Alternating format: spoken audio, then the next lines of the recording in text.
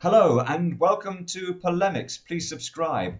This is about the new book that's just come out called Murder at Camp Delta by former US Army Staff Sergeant Joseph Hickman, who was stationed at Guantanamo Bay. This poem is called Neo-Auschwitz by Ian Reid.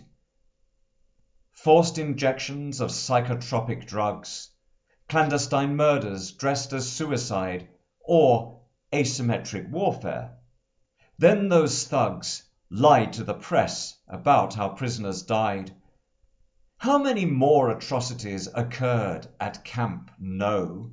No meaning that no one sees, that it did not exist. Also the word means no, we do not torture detainees.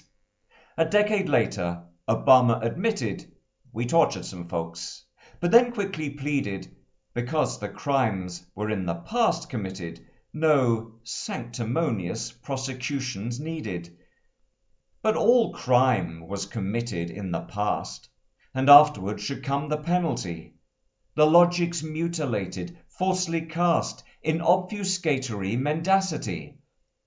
Cruel and unusual punishment again. How readily the Constitution's torn.